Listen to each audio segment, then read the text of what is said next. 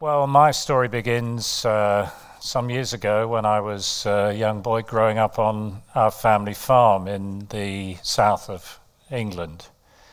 At that time, I think I felt everybody had lots to eat. I was secure in that thought, and I'm not entirely clear in my own mind how I became aware that that wasn't the case. But of course, today, hopefully, all of you are all too well aware that things are not that rosy, that there are nearly 1 billion people in the world who will go to bed tonight hungry. And the thrust of what I want to say today is really to try to get us all to think about what sort of contribution we can make to addressing that challenge.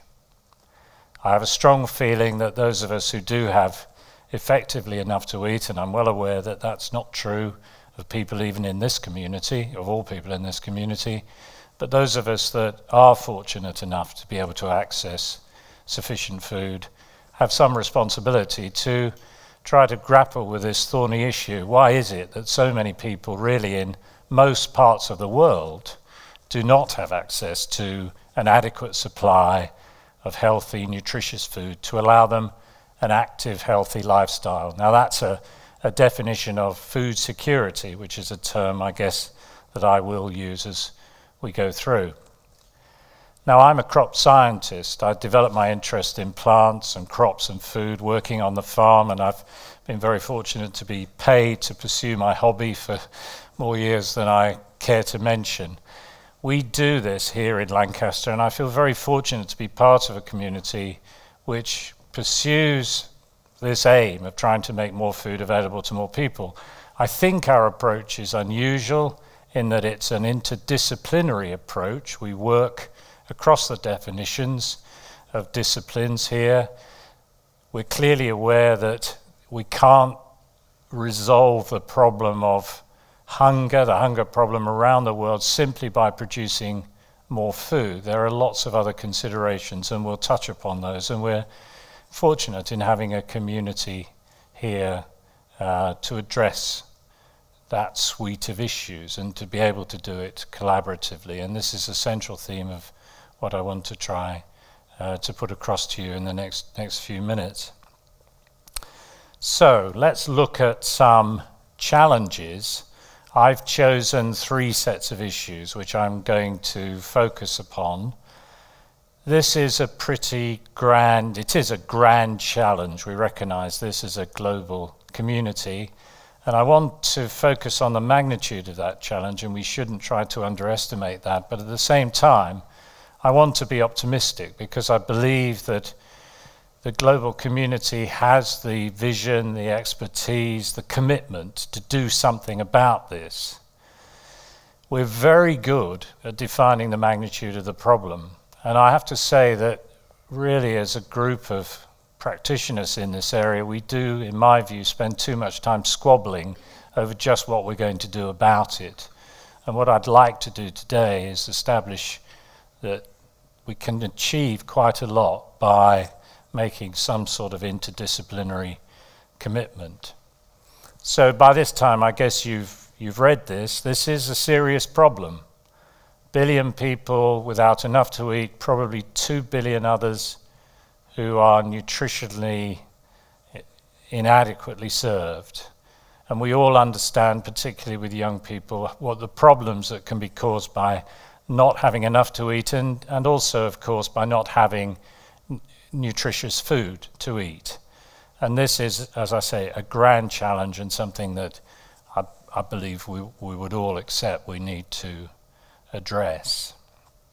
Now, I've already told you I'm a crop scientist, and I believe strongly that crop science has a role to play here, that by producing more food, we can make a contribution.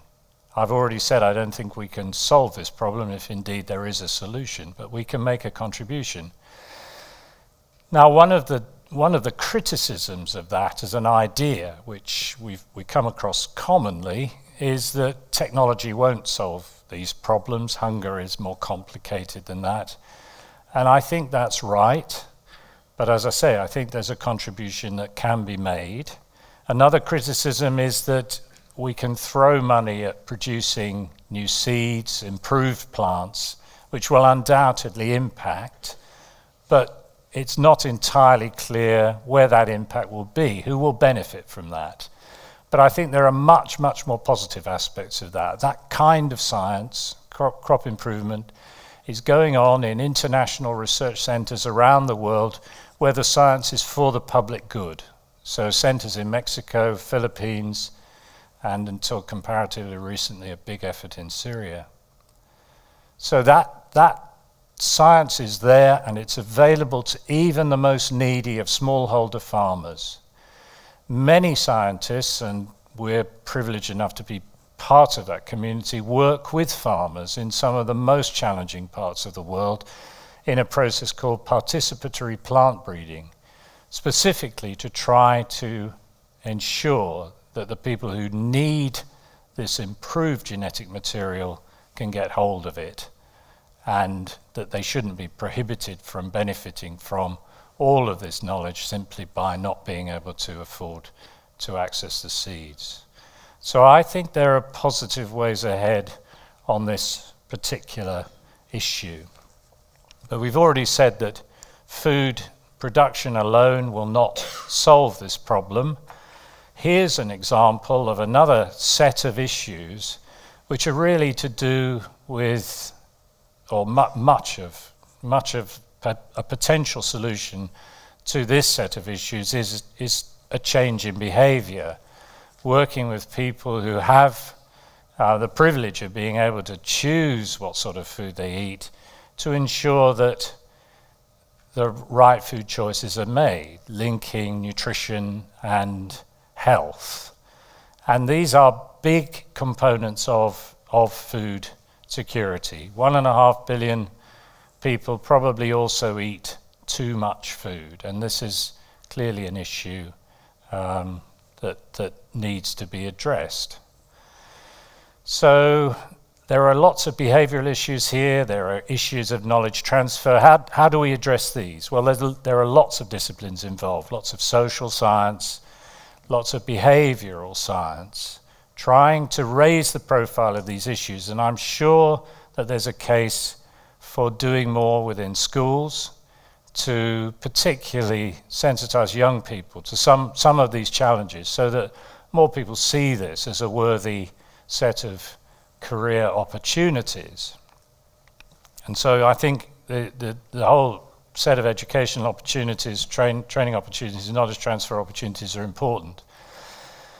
More pragmatically, maybe, a lot of people who work in this area feel that the case for local food is an interesting idea for all sorts of reasons. I mean, there are lots of environmental reasons, which we'll come to in a second, but a general feeling that the closer people are to the production of food, the more we understand what's involved in producing food. We've been working on making an open course on food security, and I've talked to a wide range of food producers and practitioners, and I have learned an enormous amount about where our food comes from and how farmers work to increase availability, quality, the reliability of supply.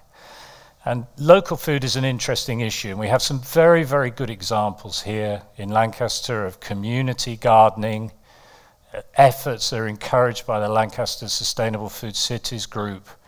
But even closer to mainstream farming, we have a superb example of a local food hub operated north of Kendal by a really impressive farmer, John Geldart, who may be known to many of you. He runs the Plumgas Food Shop. His farm shop, his focus, his mind was concentrated in this area when the Kendal bypass was built on the family farm. They now farm on the shore north of the bay. Their own food that they produce on the farm is fed into the farm shop, but he acts as a hub for other local businesses. And as well as that retail outlet, they feed this food into 18 regional Asda stores where it's marketed as local food. There are lots of models, but I think this is an impressive one.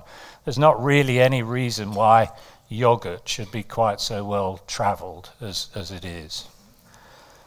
So there's a set of educational and behavioural issues, clearly opportunities for lots of disciplines other than the scientists that I highlighted when I was talking about issue 1. This is a diagram of the so-called food system, and it really just summarises the range of expertise that we need, as well as production, people who are concerned with distribution, who are concerned with food safety and nutrition, as I've said, people who are concerned about the costs of food, which is a really, really important issue.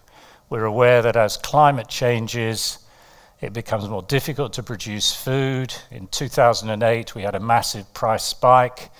Cost of food skyrocketed, probably largely to do with adverse weather conditions.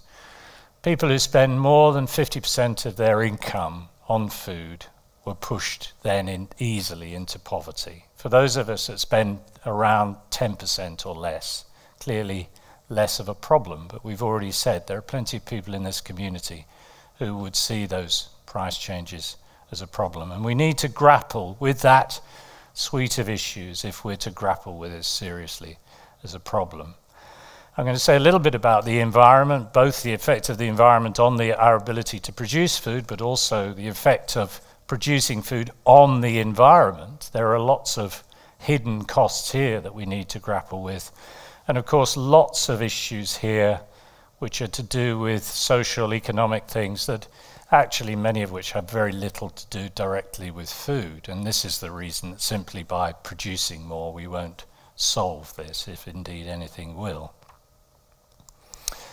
My third issue is focused on the environment, and I come back to this because if we decide that, well, actually production can help, we then need to ask ourselves whether the planet can really cope.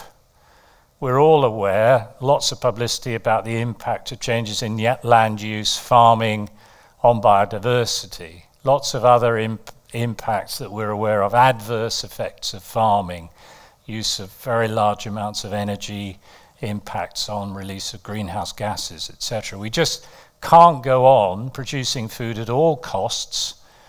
We need to hand a planet on to our children and our children's children. And so these are important issues. Our chief scientist a few years ago, Sir John Beddington, coined the term the perfect storm to try to focus attention on this set of issues, this combination of issues which should concern us. Large numbers of extra people, many of whom, as their economies of their nations grow, want to eat more. Climate change making the production of food much, much more difficult in many parts of the world, and a shortage of resources like energy, water, fertilizer. Many farmers, smallholder farmers in the world, about 1.5 billion people are smallholder farmers, can't afford water, don't have access to fertilizer and water. And this situation is going to get worse as the climate changes. So for these and other reasons, this is why we need to try as a global community to address this kind of thing.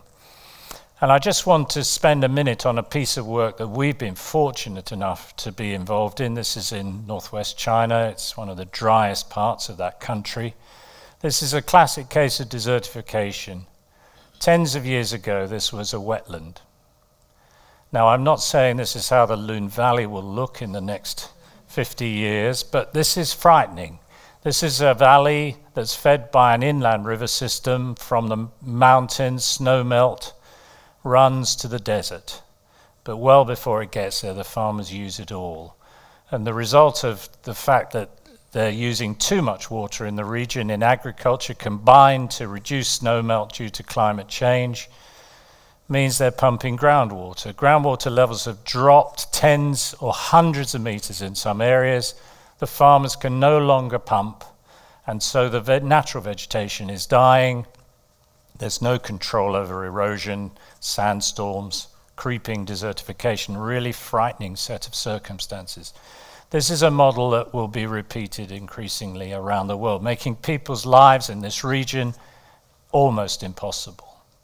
So this is what happens. Villages are abandoned, people's health and well-being, very, very direct effects. And we're fortunate in Lancaster to be involved, collaborating with a group in China Agricultural University, to try to use less water in agriculture, to try to cope with this situation, restore the natural vegetation, try to raise levels of groundwater, to allow some farming to continue, to allow these communities to continue. I think a good example of how science and social science interact potentially, hopefully, to change people's lives for the better.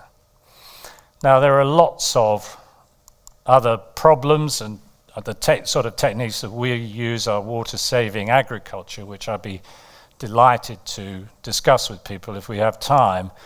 I just want to say a little bit about fertilizer. I mean, this is an example of how agriculture can damage the environment. You can see here the algae in this water, making the water undrinkable. We need to do something about this to reduce the use of fertilizer for this and for other regions. But of course, in many parts of the world, farmers have no access to fertilizer, and sub-Saharan Africa is a particularly serious problem. And we need to think about alternative ways of providing fertilizer which plants need, particularly nutrients which they need to yield and produce food.